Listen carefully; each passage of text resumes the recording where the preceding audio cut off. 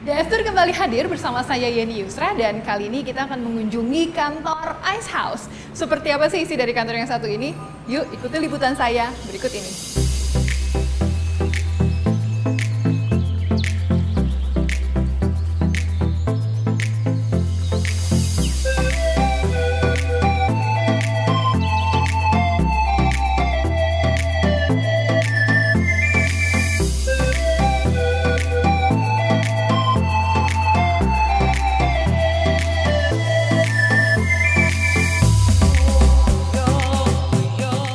Hi Daily Social, welcome to Icehouse.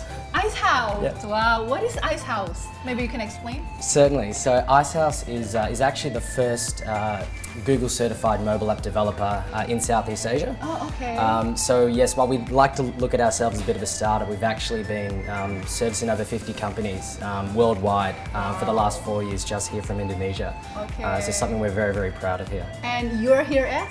I'm here as the country manager for Icehouse Not Indonesia. Nathan, right? Yes, Nathan. Okay, so this is a very cool office. Maybe you can explain what is the concept here? What is the theme? Do you have Well, a theme? I'll elaborate on the word saying it is a cool office to start with, which goes to the heart of our brand. Yeah.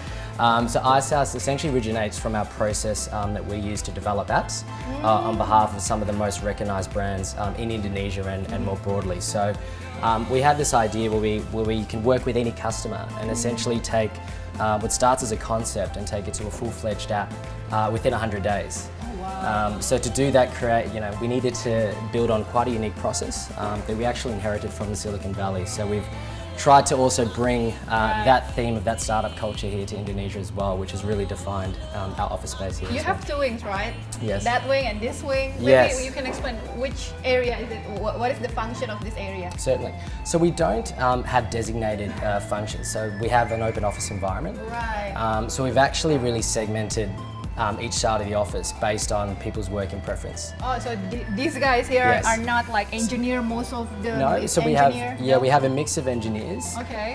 Designers, wow. quality assurance, business analysts, and project managers. They can sit everywhere they like. They can sit anywhere they like in the Wow. office space, but Okay. you'll notice this side of the office is slightly more quiet. Yes.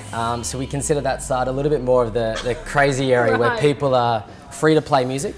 So we Oh. have a Spotify playlist which people take turns and can pump music and work in that kind of environment as much as they like. Okay. And for those who like a more of a private working space, we've got Okay. this side of the office. Okay, so I see that the desk is designed really uniquely, you know, you don't have like bridge wall or something so the people can collaborate. Is there any reason why you choose this type of work environment? Yeah, that's exactly right. So we've created an open office space Right. by design. So whether you're management or even a junior, we have the exact same desks.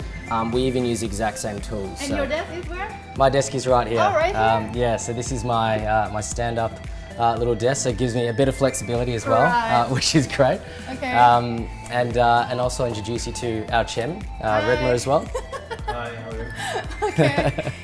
So this is also what, a function room or a meeting room? Maybe you Yeah, can so explain? these are all meeting rooms, and Oh, there's a couch there. There's a beanbag there. yes, do you want to have a look inside? Let's go.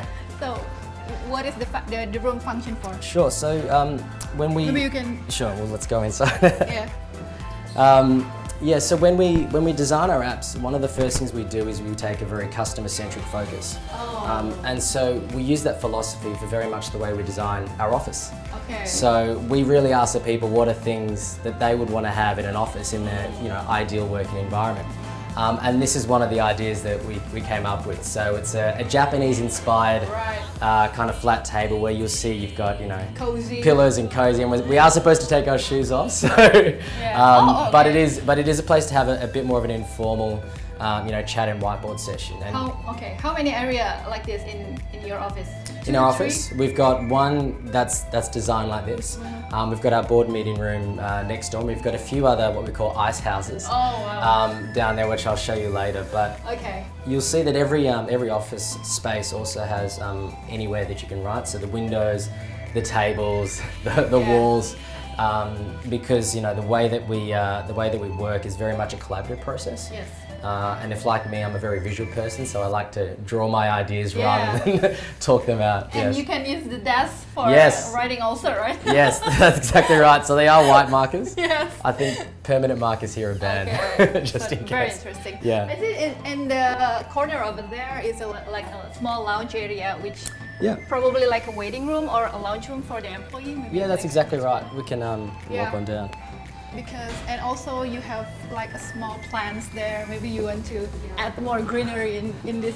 Yeah, so we only finished renovating the office in December. Oh, really? Yeah, so this is kind of I guess you could say a first cut. So we're by no means finished. Okay.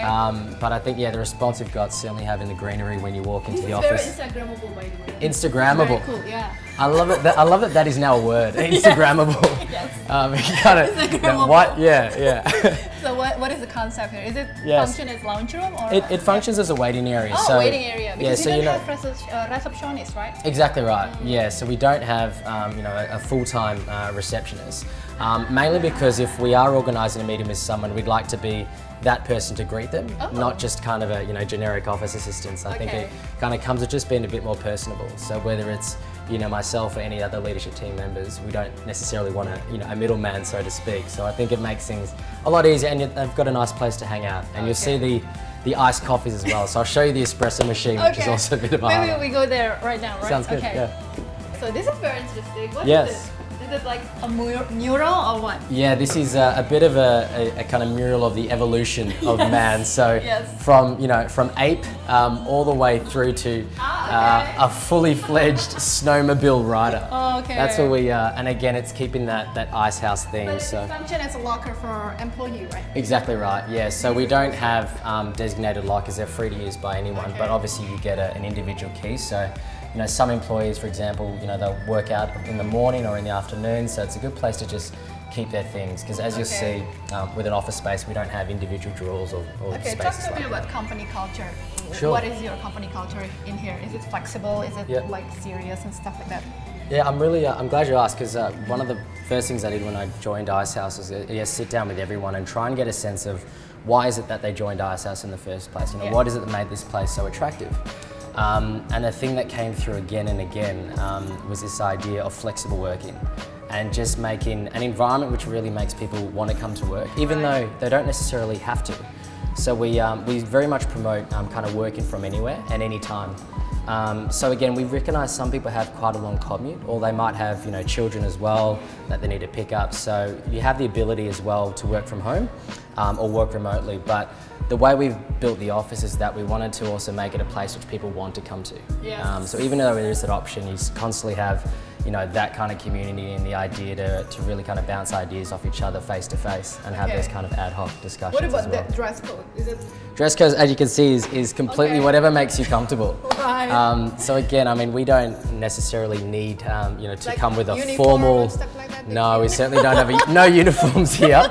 Icehouse. Yeah, we did. Name tag, stuff like that. We actually had, I know we had an Icehouse baseball jersey. Oh, that's cool. Which I was going to wear, but I think that would have been a bit too much. It's hot. Yes, it is a bit hot. So this is interesting. This is pantry, right? You have a espresso machine there. Yeah, that's very luxurious for the employee. It is, and it's not easy to get to start exactly. work. I think our best barista here is actually one of our project managers, who happened. He's a barista? Well, he was educated in Melbourne, so I'm guessing that's why he's so good at his coffee. Melbourne known as a good coffee, right? Yes, of course. So having well caffeinated staff is very important. Okay. Yeah.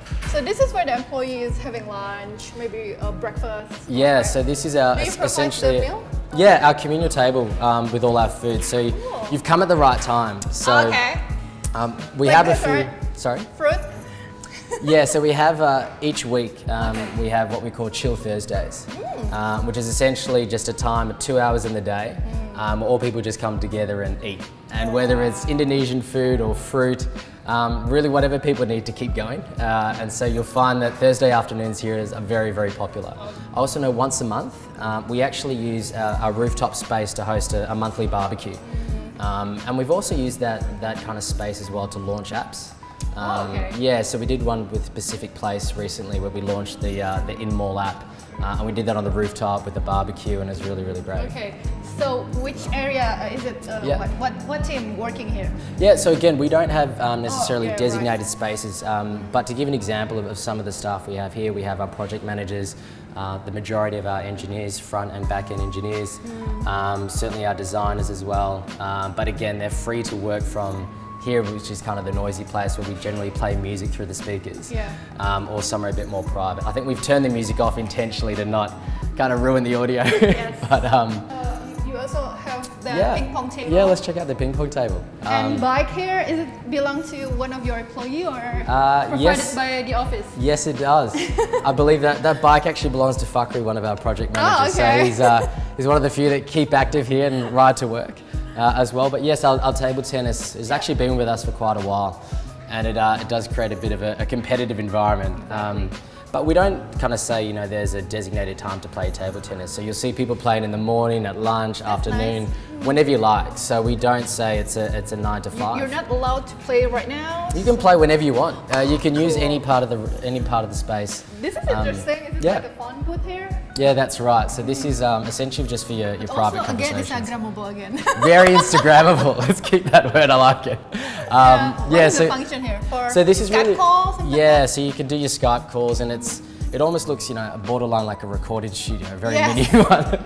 So it's very well insulated, so people can, you know, take private calls or practice their karaoke, whatever they want to do. And also you have a nice view over there, right? Oh, it's beautiful. Yeah, it's really special. And I think, you know, at night as well, it looks even more spectacular. The building lights. Yeah. And this is, you have Ice 1 and Icehouse 1, Icehouse 2. Yeah, so every room you notice is themed. So we I feel like I'm in a capsule hotel or something. Yeah, so this is kind very of cozy. This is more so shaped almost like an igloo, if you think about it. So again, keeping it with the cool theme of Icehouse. So you've seen the snowmobile room. We've got our 2 igloos here.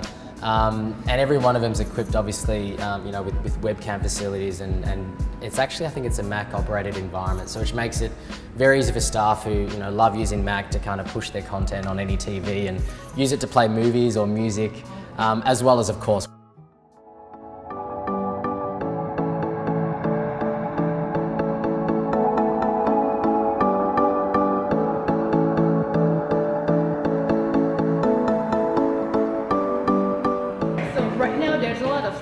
providing playroom, lunchroom for the employee. Do you find it necessary for Icehouse, or they can work, they can play whatever they like in their desk? What do you think? Exactly right. Yeah. So we don't have a designated area, which is saying this is a cornered off area where the only place you can play.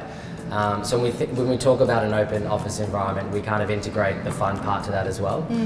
So you'll see, you know, we've got a dartboard there, table tennis that side, a lounge, a lounge waiting room. You know, every TV in our meeting rooms is actually capable of streaming, you know, Apple TV content. So employees have that freedom to kind of, you know, work and play pretty much anywhere in the office that they choose to. And so even like that video game component, you know, a lot of our gamers just have their own console set up at their desk. So when we walk past, sometimes we're not sure if they're working or playing. But again, it is that trust element. Again, we don't have set hours, so people can, you know, start as early as they want and finish as late as they want. I know we've got a few people who only arrive after lunchtime. But then again, they'll stay, you know, much later. And then others who are morning people, that also suits them. So that kind of flexibility between work and play, we think, is really, really important. Do you find the more flexible you are as a management by treating your employee, is it risky for them to be like more of a lazy stuff like that? I mean, what do you think about that? I don't think so at all. So I think, you know, the process that we go through to hire people is not easy. So I think by the end of that, you know, you've essentially hired these people who are extremely, extremely intelligent and really, really well skilled. So I think by the end of that, if you don't trust them enough that they will do the work, I think you've got some issues that reflect more on yourself than the employees themselves, you know. So we have that kind of openness that we don't need to be checking on people or looking over their shoulder to see, are they working? I think we measure the same thing our customers measure, and that's output. Yeah. So customers aren't really caring at how much time they've spent on their desk. Exactly. They're looking at, you know, how awesome End their result. app is. Exactly. Yeah. They're looking at the end state. They're looking at those outcomes. And so we hold our employees to that same level of trust as well. Thank you, Nathan. No worries. Thank you. More success for Icehouse. Thank you very much, Ian. Okay. Thanks for coming by. Itu dia tadi jalan-jalan kita di kantor Icehouse. Saya Yeni Yusra pamit. Sampai jumpa.